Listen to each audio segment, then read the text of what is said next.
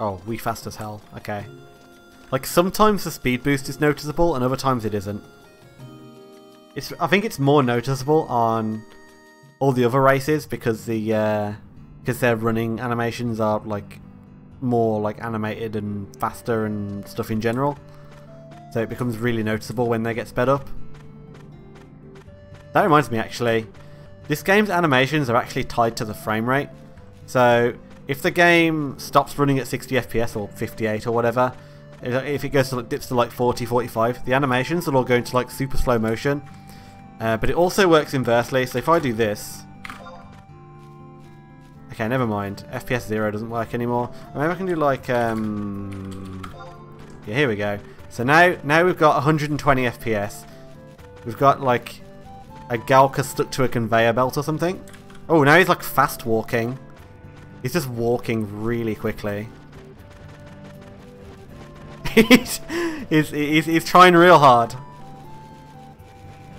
to traverse this terrain.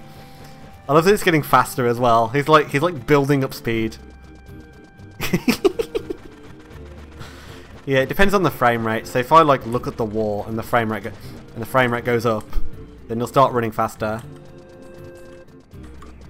But he won't actually run faster. It'll only increase the animation speed.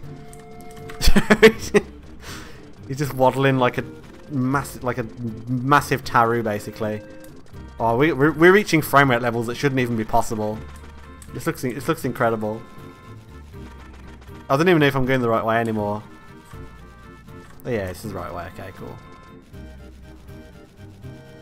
So I think as we like enter this little spot here, I think the frame rate's gonna like really flip out. Let me get a good view on this.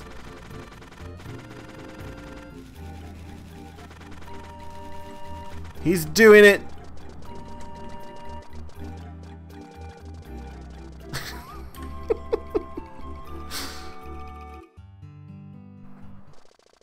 Oh shit, he's going!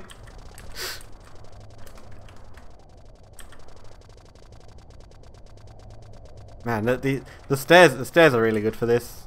Alright, I think that's enough of that now. There we go.